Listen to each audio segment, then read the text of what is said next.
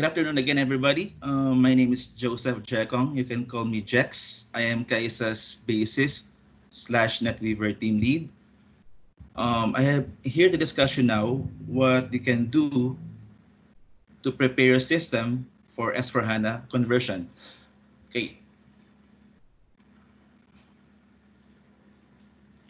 Early this year, SAP announced that they have extended mainstream maintenance for Business Suite 7 core applications. Those include ERP, SEM, SRM, and so on, from 2025 to 2027. And, and to add to that, they said that they will also offer extended maintenance until end of 2030.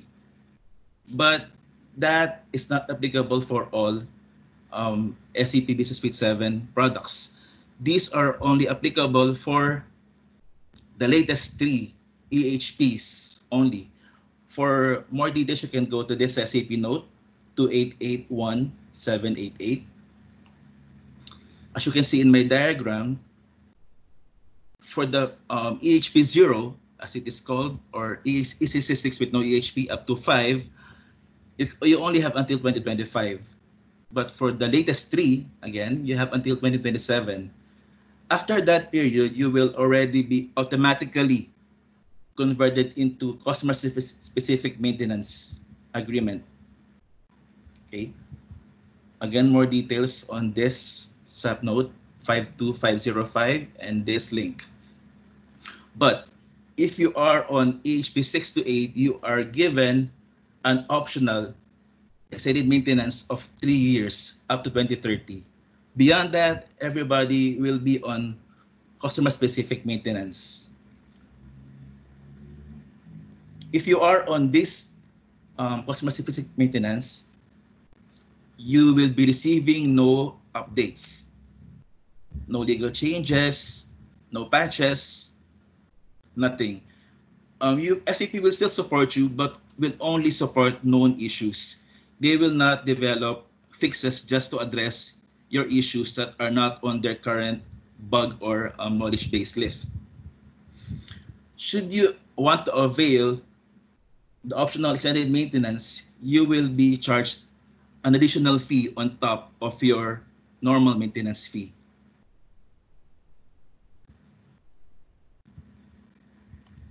Okay, so given this extension, customers now have more time to prepare for S4HANA conversion.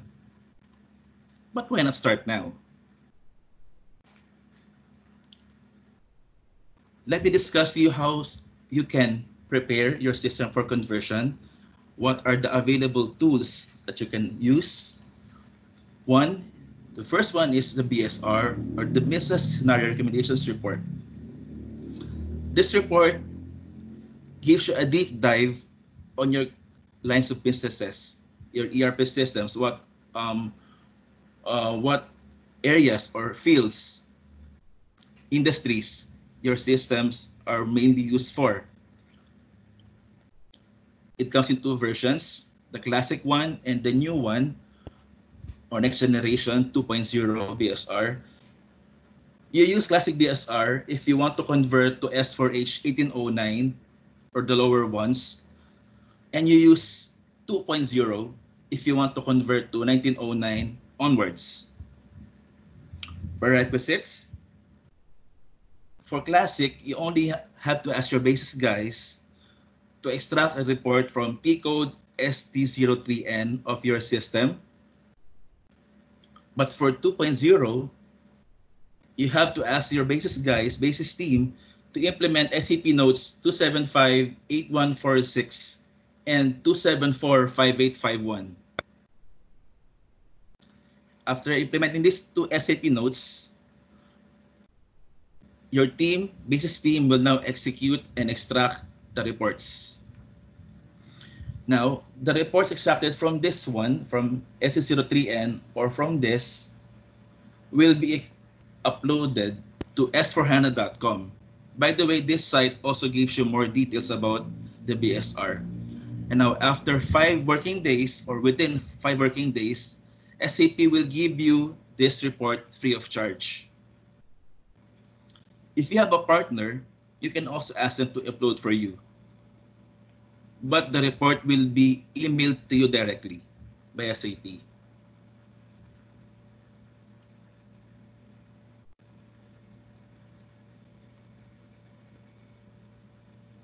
BSR will help you craft your story to help convince your bosses why you need to move to S4HANA, because it will also give you some use cases where S4HANA will benefit your industry, your company the most.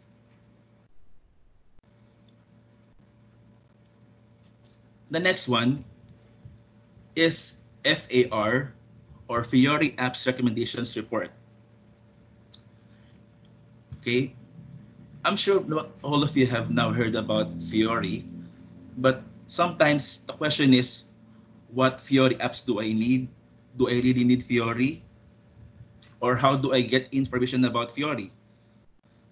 Now, this FAR report will give you recommendations for Fiori apps that you can use based on your usage of T codes.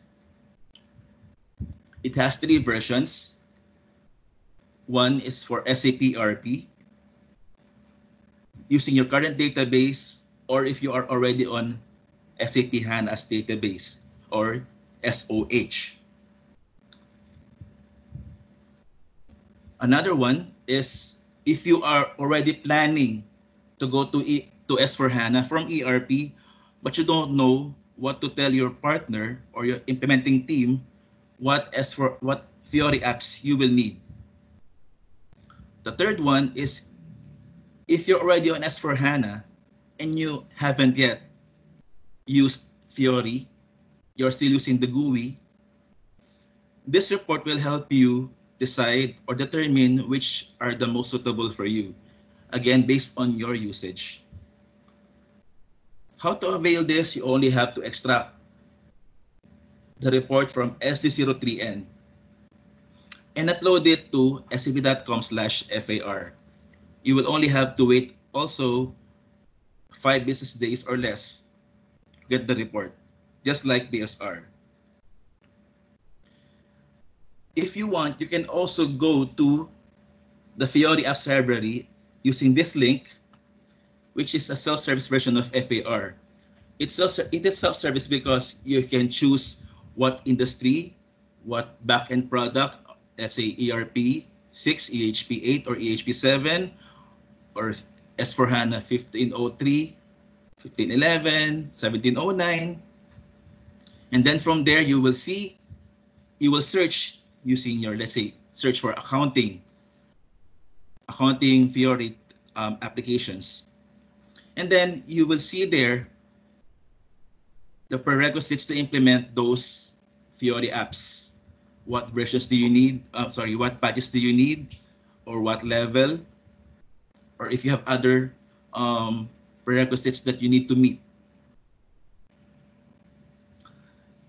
Just like BSR, FAR is free of charge to customers. The next one, Readiness Check 2.0, gives you an assessment on how ready your current ERP system is for converting to S4HANA. It will give you a dashboard style overview of your areas that you need to work on your system to be really ready for S4HANA.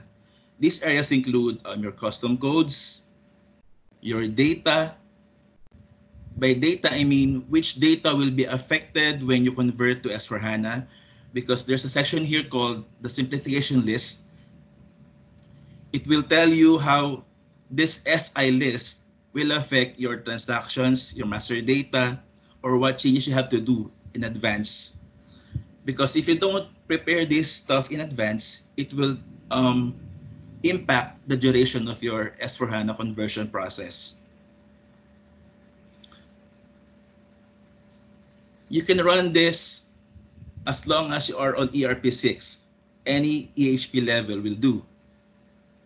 You will run SAP Note 2758146, And then you will be running some execution reports, report extraction reports.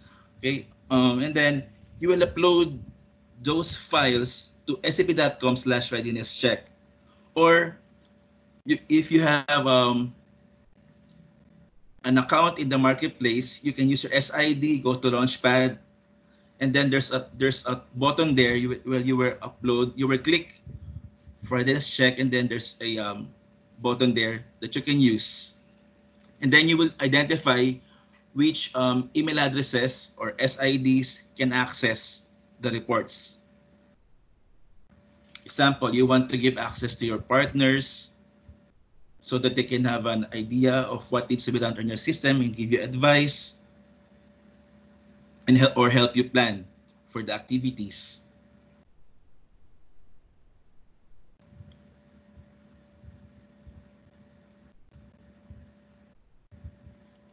Another one is custom code scoping. One of the troubles that people have during S/4HANA conversion is that they need to convert their custom code, but they do not know which ones. It's normal to have a lot of custom code on your systems. The trouble is identifying which ones to prioritize, which ones to decommission or disregard during the conversion, or which ones really need revisions. What you can do is activate the ABAP call monitor or SCMON or usage procedure log UPL to find out which of your custom ABAP objects are really being utilized. SCMON is the newer version. Actually, this is one that SAP recommends more because it also gives you an idea of the calling processes for the ABAP programs, not just the usage or the frequency. If you have Solman 7.2, you can use it. You can activate SCMON there so it can monitor your satellite systems. You also have to run a certain report here so that the data will be collected and aggregated by the system, because otherwise they will be lost after a certain period of time.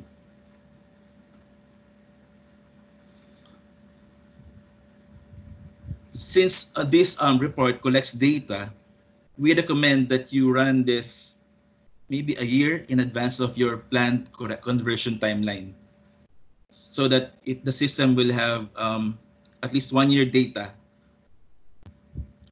of the frequently used ABAP programs, custom ABAP programs. Okay, sample timeline. Now, this is a sample of a roadmap that you can adopt for your conversion to S/4HANA.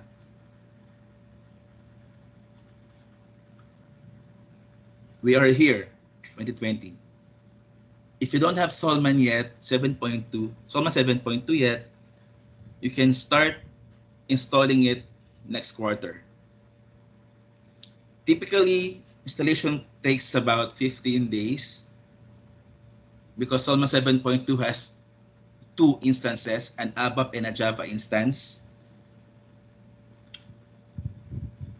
And then, if your Solman is already stable, maybe next quarter you can implement SCMON so that if it's done by the end of the year, 2020, it will collect the data of your custom ABAP programs from the following year and onwards. Okay, next. Remember earlier I said that SAP will only be giving the deadline, sorry, SAP will extend its deadline to 2030 only for the latest 3 EHPs. If you are not yet on the latest EHPs, latest 3, 6, 7, and 8, you can use the time next year to upgrade to EHP 8. And if you will also take note of SAP's wordings, latest 3 EHP versions, it's possible that they will release an EHP 9 or EHP 10 in the next couple of years. We don't know. We don't know for certain.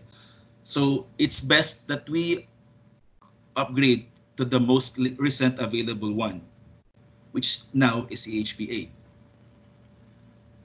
In the sample timeline, I give it 1 year because, of course, your users will take time to familiarize themselves with SAP's EHP 8, and maybe you still need time to stabilize your system, make these additional adjustments before you can finally say that, okay, we are now stable on EHP 8. And then after maybe 2 years or maybe even 1 year, you can now start requesting for the reports that I mentioned earlier. First quarter, you can request for BSR to help you prepare a script for your pitch to your bosses, to build your business case. And then the following quarter, you can also request for FAR. Okay. Technically, you can also request FAR and BSR at the same time, because if you remember, for classic BSR and for FAR, they have the same requirement. I'm just giving several months of interval for the request so that you have time to, how do we put it, to deep dive into the report that you have received. By the way, there's no limit to the number of BSRs that you can request on FARs, as far as we know. And also take note that BSRs and FARs are analysis of a snapshot. So you might also want to consider the timing if you really think that Q1 is better to request BSR, because you will be getting data from the past month, December, which is closing. Or maybe you want to move it to quarter 2 because some of your transactions might not be done yet by quarter 1. And then before end of the year, you can also already request for the readiness check report, so that you will have a better understanding now of what needs to be done to your system, and prepare another roadmap for the actual SAP S/4HANA conversion. The rest here is up to you beyond this year. So again, this is just a sample.